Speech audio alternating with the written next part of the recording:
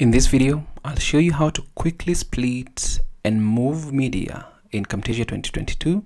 And more or less the scenario here is, let's assume we want to add some media in between this particular section. Now, in older versions, you either had to press the S key to split that and then copy everything, uncheck this one by holding Control and clicking it, and then moving this particular media down the road and then adding your video clip where you want it to be, and then you can now maybe do a quick move or whatever. Now let's undo that. Let's undo the cut and all that.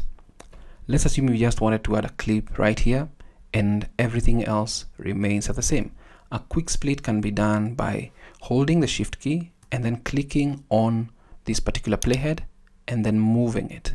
And once you do that, you'll have your space. You can actually hold it and move it to where you want it to be until you're satisfied, and then hold your clip or your media, drag it here, it's in the timeline, hold Shift key, hold this, bring back everything, and you've added a new clip right inside here. So if you actually play it, let's actually begin from here.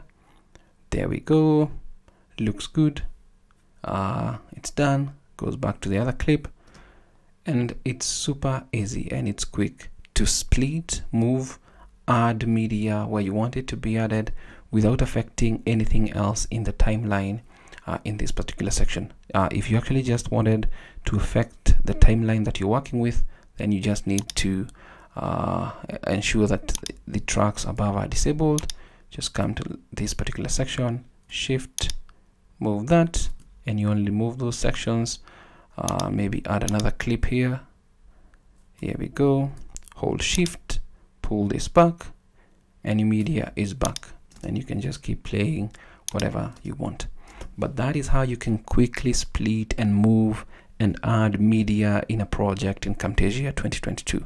Thanks for watching this video. My name is David, and until next time, stay safe and never stop learning.